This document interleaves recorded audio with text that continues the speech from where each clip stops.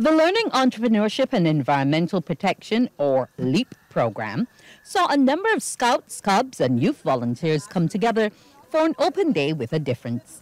It was held at Hazelwood, Collimarock, St. Michael, with Minister of Education, Vocational and Technological Training, Kay McConney, sending a message to Chief Commissioner and the children. She says Scouts have been quietly going about their business, but many values are being instilled in young men. Recycling materials like tires that would likely end up in the landfill and using them for beautification or decoration. And for practical purposes like gardening are all ways that this Scouts LEAP program is contributing to the greater good of the environment. Scout Commissioner Trevor Jones says skills in protecting the environment and entrepreneurship are being developed together.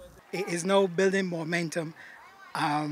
It is about teaching our Scouts at all ages, that is between ages 4 to 25, about environmental protection and entrepreneurship through agriculture. And we are at this stage, we are working on container gardening and tire gardening, and reusing containers from at home that would normally go into the garbage, using them to use as the containers on which you plant your items that you're looking to plant, and using tires as well for gardening. Youth Equipped to Achieve, or YEA, is on board with the program and provided a number of volunteers from UWI Cave Hill who are doing their give-back hours.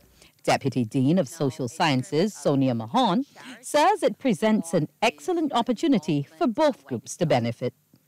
The Scouts comes out of an initiative that is allowing us to feed our volunteers to support their LEAP. So that's why they're here today, launching their LEAP program.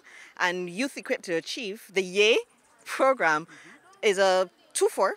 So we have our own projects, but another aspect of what we do is supply volunteers to other charities. So it ends up in a win-win situation.